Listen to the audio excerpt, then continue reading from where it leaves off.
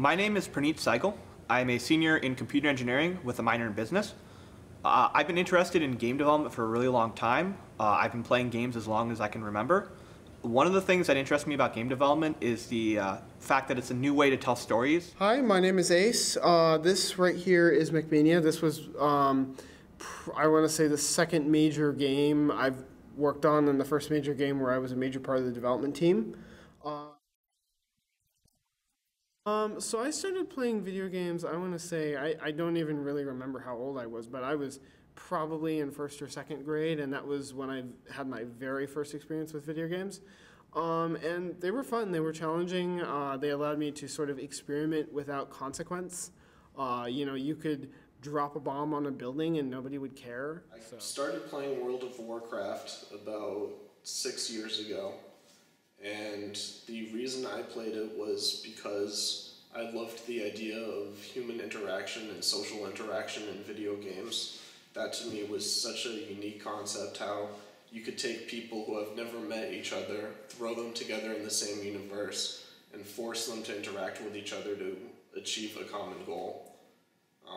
The biggest thing that I liked about World of Warcraft was that it was pretty much completely anonymous. You couldn't see the other person that you were talking to at all. So for all you know, they could have been somebody's grandma that was playing, and you would have no idea. So I thought that was kind of a really cool dimension to it. And aside from that, just the biggest thing about World of Warcraft is the vast amount of content it has. There is so much content that it would probably take someone 30,000 hours to be able to complete everything. So I definitely have to say I really enjoyed the art style and how they did everything for Team Fortress 2. So Team Fortress 2 is a first-person sort of cartoon shooter. There are several different objectives to the game, but at its core it is a class-based first-person shooter, sort of like Battlefield. But what I think makes it unique from the Battlefields and the Call of Duties is that it places much more emphasis on sort of this aspect of fun and this aspect of cartoonism. So it's a lot more whimsical than your average first-person shooter, which focuses on being gritty and realistic. And for that reason, it's a lot easier to sort of pick up, put down.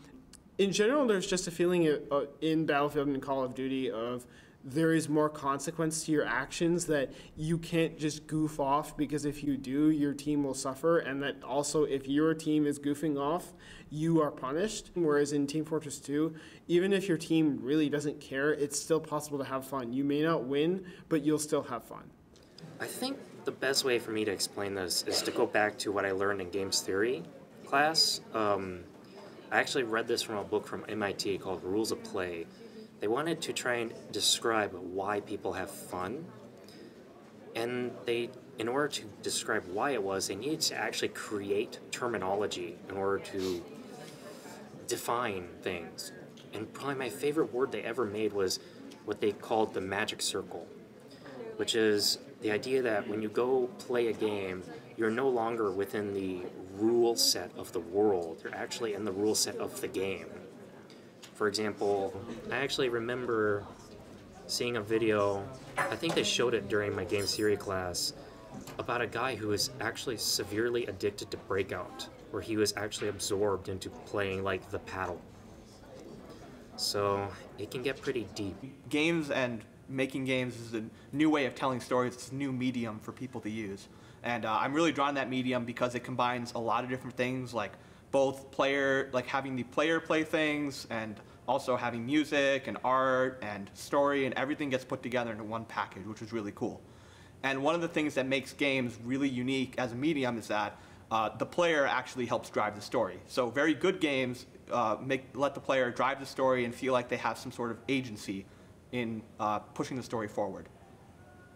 So that's actually one of the reasons why Minecraft was so popular, because it had this seemingly endless universe where you could go around and explore, and so it gave you complete control over how you wanted to manipulate the world and build it.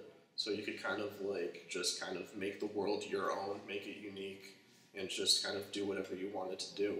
Games are definitely much better at showing things like character development, and also ideas of eliciting empathy from the player because you're able to put the player in somebody else's shoes and people are able to watch a character grow and develop as they play the game in multiple dimensions. So one of the games that definitely did this very well was Portal. So Valve is actually very much a master of this idea of having the player guide the player through the story, but still give the player enough freedom to play.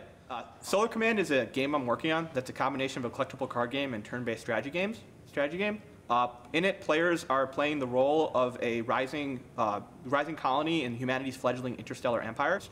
The main themes of the story is I was trying to make some kind of a realistic science fiction story, not so much like Star Wars where it's this good versus evil thing, but a bit more like how there are these different kinds of people, and all of these, even like as humanity has expanded, you can kind of see that these cultures have changed a great deal, and now you have different extremes of human culture. So the cool thing about Portal and other story-based games, and kind of games in general, is that they put you in the shoes of another person. And that's something that no other medium tends to do very well, because when you are playing a game as another character, you are doing those actions. It is you, but you're somebody else. And that's what makes games such a different experience and a different medium from any other medium than human history.